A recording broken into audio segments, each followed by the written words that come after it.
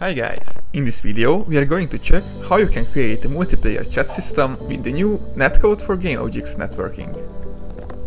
The players will be able to send messages which can be seen by everyone. In later videos I will share how you can also create chat rooms and private messages. Our main game object is the lobby chat.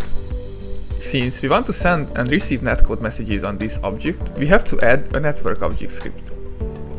Also, there's a lobby chat behavior component here, and it will control the system. The message parent is a parent transform inside the scroll view, which will hold all the text messages. A text message itself is basically nothing more than a UI text and an attached chat message script. It has a setter function which sets the text. Also, we have a resizable UI script which simply makes it possible to scale up and down the chat window.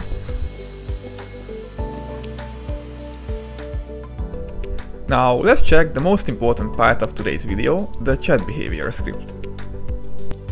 Now in the update method we check if the user presses an enter key, and if the input field is not empty we will send a message, otherwise we will activate and focus on the input field.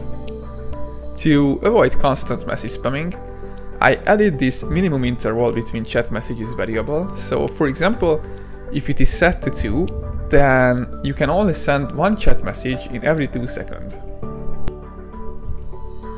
The send message method just gets the text as a string from the input field, and after some small validations, it calls a server RPC with the message and the local client ID.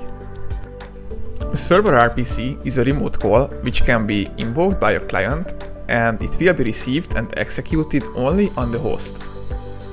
Now, on the other hand, a client RPC is a remote call which is invoked by the server or host, and it is received and executed on the connected clients. So what happens here is very simple. The client calls the server RPC with the message, and when the host receives it, it will be immediately sent towards all the clients with the receive chat message client RPC method. Here, the client calls the add message function, which will instantiate a new message and sets its text. Also, we are capping the maximum number of messages inside the window, so when there are too many chat messages, we will simply delete the latest one.